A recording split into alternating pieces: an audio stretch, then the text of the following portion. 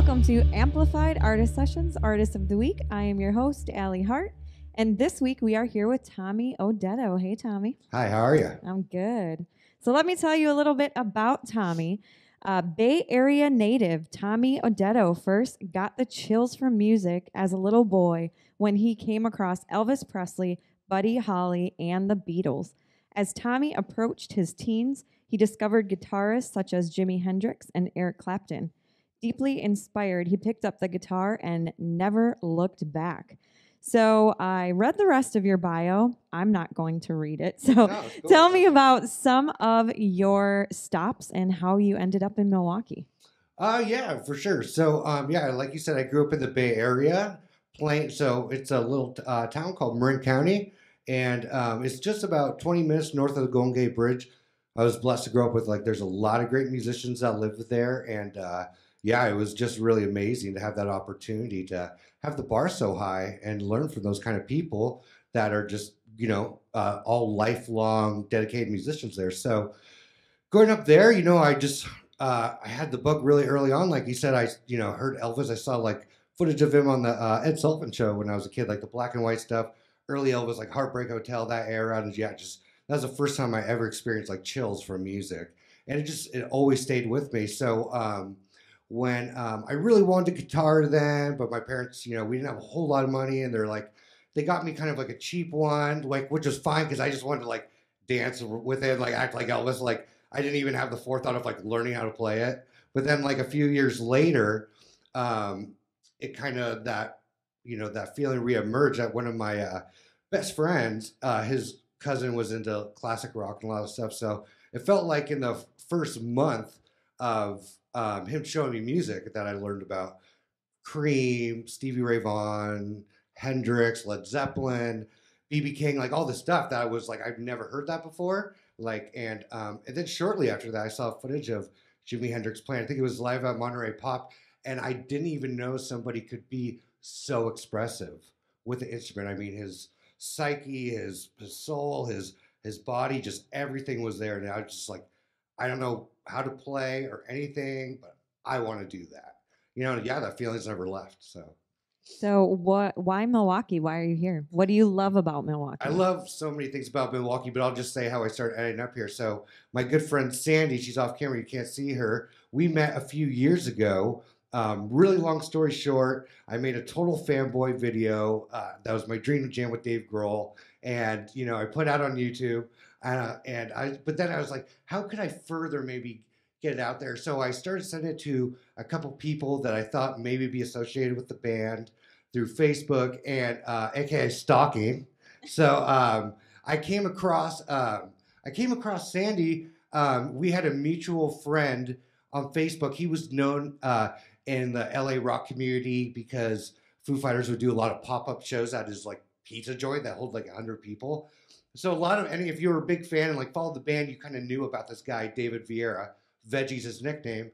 And one day on Facebook, I saw Sandy in my news feed, and there's pictures of her with Veggie. So at the Foo Fighters studio, so I thought she worked for the band.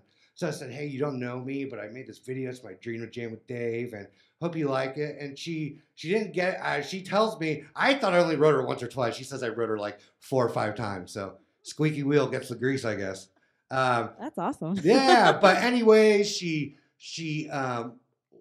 long story short, after that, it's kind of hard to cut it down, but she I guess, loved the video. She showed it to David Vieira, and then I ended up opening for Chevy Metal, which is Taylor Hawkins, a drummer of Foo Fighters.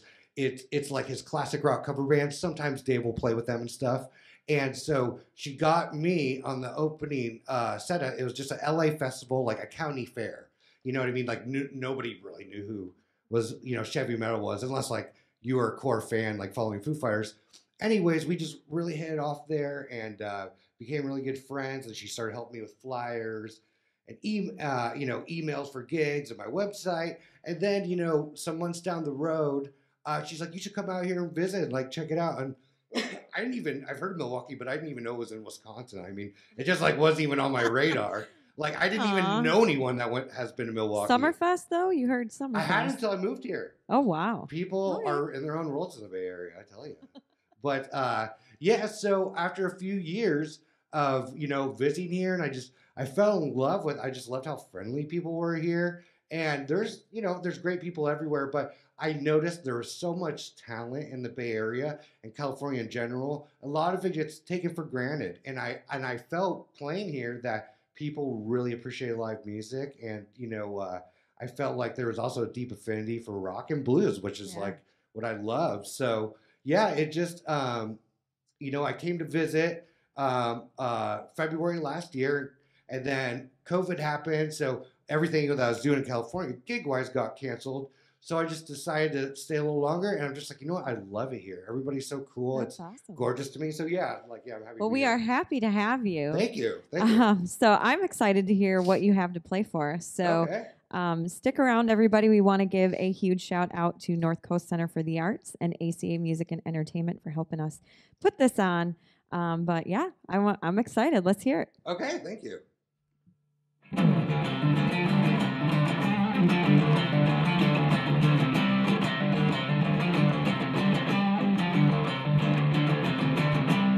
Three steps ahead, and I can't chase the sound.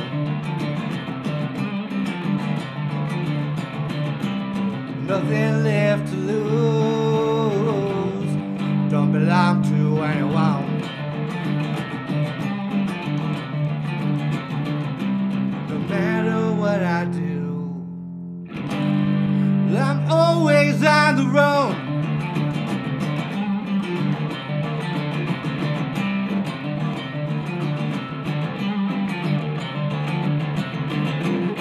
When I cross the street, yeah, you can hear a black cat moan.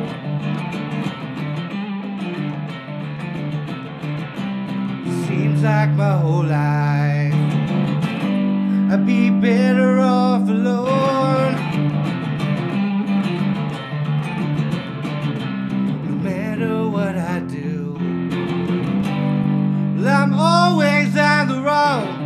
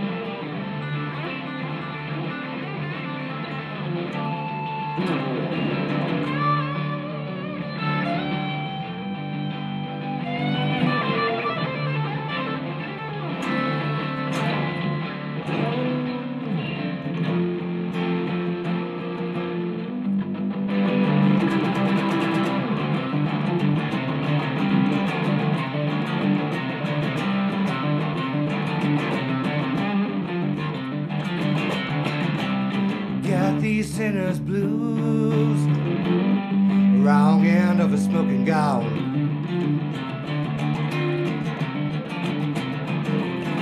I know what I do, I play till my days are done. No matter what I do, no matter what I do, no matter what I do, I'm always on the road. Yeah.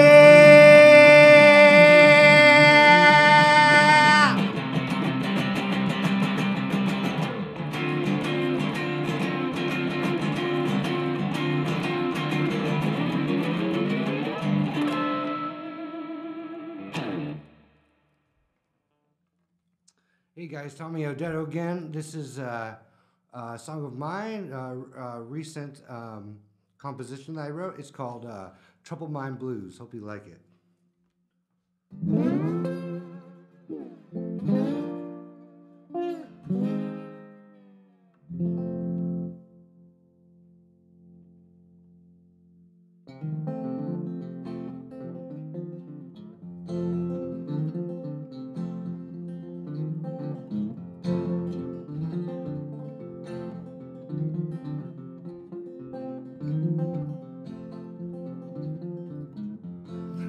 had a talk with God.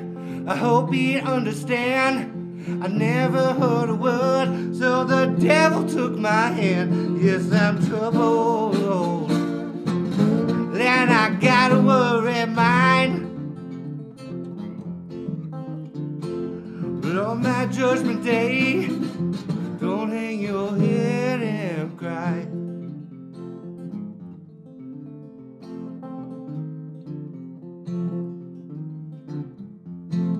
Went to the preacher, there ain't nothing he could do. Said, son, I hope the Lord could see you through. Yes, I'm troubled, and I got a worried mind.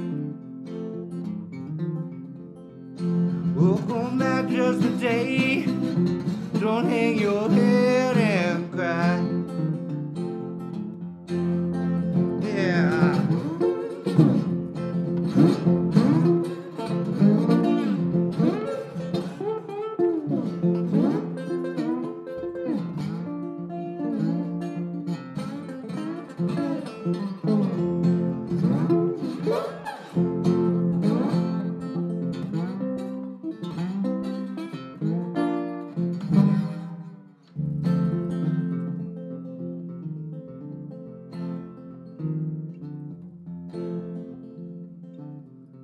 Well, I know I got it coming. The writing's on the wall.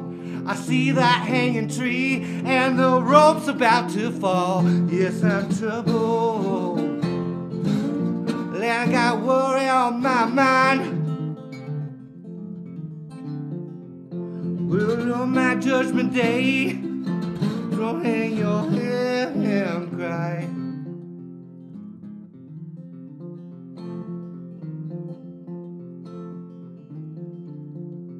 I got no angel on my shoulder, no Lord to see me through.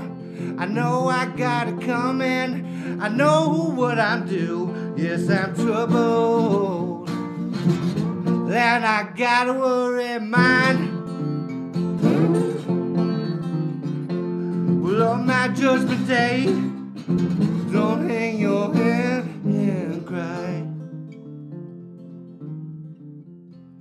Well, on my judgment day, don't hang your head